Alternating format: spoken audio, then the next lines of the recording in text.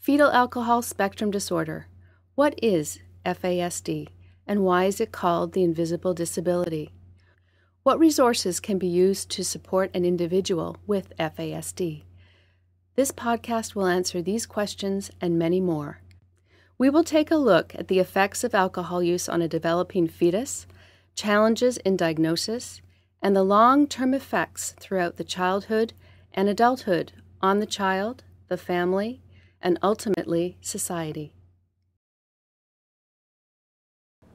Welcome to the Professional Development section on the Invest in Kids professional web community. Today's podcast is on fetal alcohol spectrum disorder, or FASD. My name is Chris Langell, and I'm a registered nurse living in Toronto. I have over 35 years of nursing experience in various areas. For the past 12 years, I've concentrated on maternal and newborn nursing.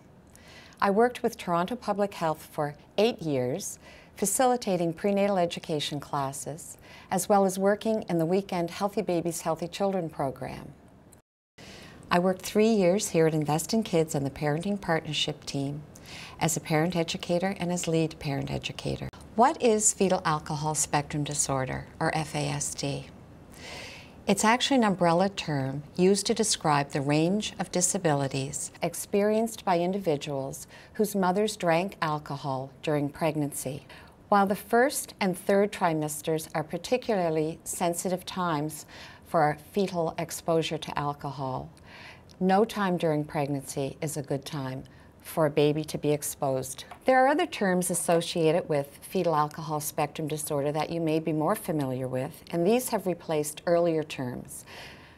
Fetal alcohol syndrome, or FAS, partial fetal alcohol syndrome, PFAS, alcohol-related neurodevelopmental disorder, or ARND, and alcohol-related birth defects, ARBD.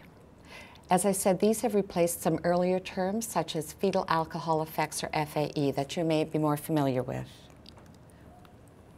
But more important than the exact terminology is what these really mean for those who are affected. FASD is the single most preventable cause for mental and learning disabilities in developed countries. It's a lifetime disability, and it affects people of all ethnic and socioeconomic backgrounds. International data estimates that 1 in every 9,000 babies born has FASD.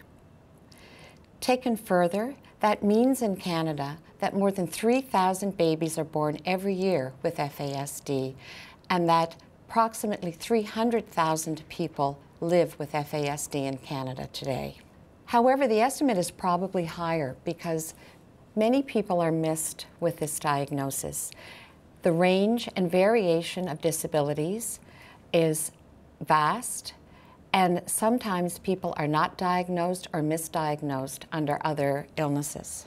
Some people who have FASD have actual physical traits, but most of the effects are invisible, and that leads people to dub this as the invisible disability, and the children that suffer with it as the forgotten kids.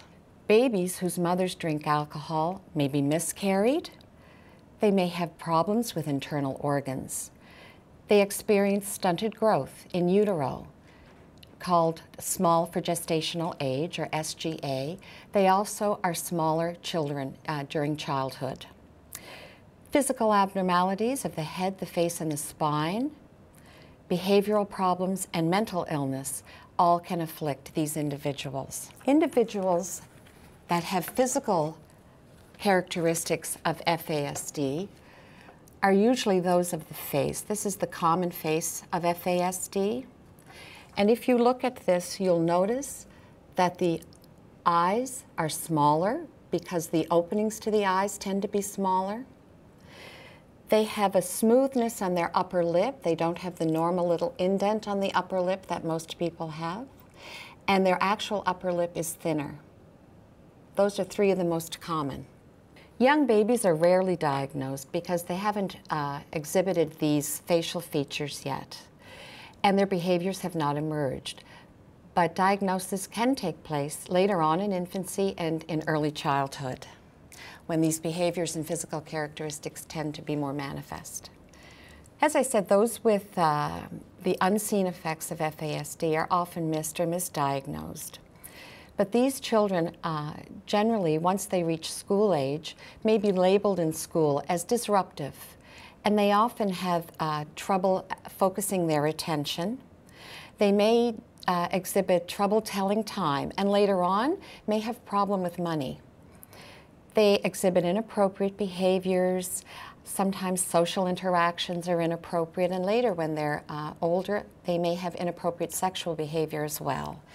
All of this leads these kids to be somewhat marginalized. These are called the primary disabilities of FASD, and these individuals will go on to develop what are called secondary disabilities, when they exhibit difficulty thinking things through and reasoning. They're unable to learn from past experiences, so they often repeat their mistakes. They tend to be followers, which often leads them down the path to trouble with the law. They have problems remembering things, such as appointments, and they have difficulty with the activities of daily living, like trouble paying the rent or buying groceries. Often they have mental illnesses, and the most common mental illnesses in people with FASD tend to be depression and obsessive compulsive disorder. And